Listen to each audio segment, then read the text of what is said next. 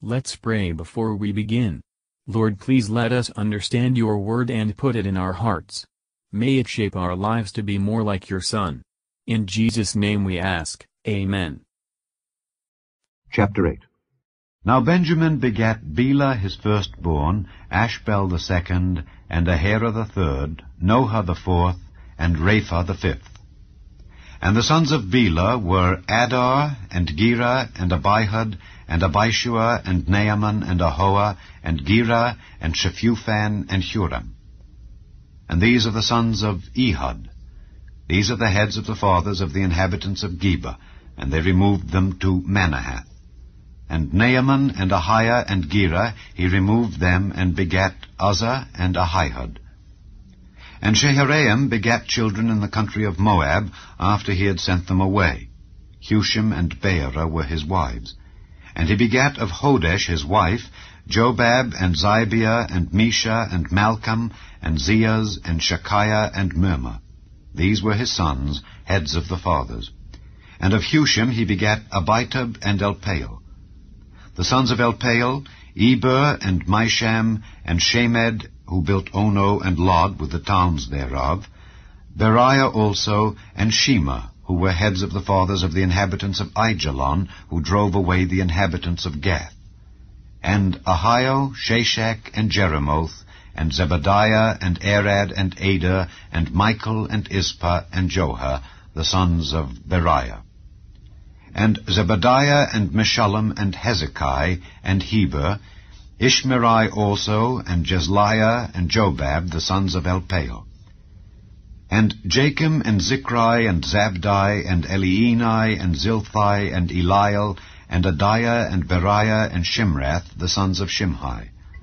And Ishpan, and Heber, and Eliel, and Abdon, and Zichri, and Hanan, and Hananiah, and Elam, and Antothijah, and Iphadiah, and Penuel, the sons of Shashak.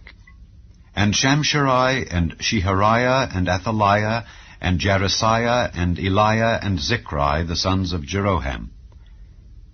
These were heads of the fathers by their generations, chief men. These dwelt in Jerusalem. And at Gibeon dwelt the father of Gibeon, whose wife's name was Maacah, and her firstborn son Abdon, and Zer, and Kish, and Baal, and Nadab, and Gedor, and Ahio, and Zachar. And Mikloth begat Shimeah. And these also dwelt with their brethren in Jerusalem over against them. And Ner begat Kish, and Kish begat Saul, and Saul begat Jonathan, and Malchishua, and Abinadab, and Eshbaal. And the son of Jonathan was Meribbaal, and Meribbaal begat Micah. And the sons of Micah were Python, and Melech, and Teriah, and Ahaz. And Ahaz begat Jehoiada, and Jehoiada begat Alameth, and Asmaveth, and Zimri. And Zimri begat Moza, and Moza begat Bineah. Rapha was his son, Eleasah his son, Azel his son. And Azel had 6 sons, whose names are these, Azrikam, Bokeru, and Ishmael, and Sheariah, and Obadiah, and Hanan. All these were the sons of Azel.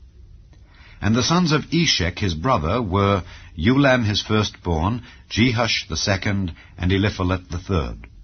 And the sons of Ulam were mighty men of valor, archers, and had many sons, and sons' sons, 150. All these are of the sons of Benjamin. Matthew Henry Commentary on 1 Chronicles chapter 8. Here is a larger list of Benjamin's tribe. We may suppose that many things in these genealogies, which to us seem difficult, abrupt, and perplexed, were plain and easy at that time, and fully answered the intention for which they were published. Many great and mighty nations then were in being upon earth, and many illustrious men, whose names are now wholly forgotten, while the names of multitudes of the Israel of God are here kept in everlasting remembrance. The memory of the just is blessed. Thank you for listening. If you want to know more about Jesus and what the gospel means to you, then hit the video shown on the left of the screen and please don't forget to subscribe. May the Lord Jesus Christ bless your day.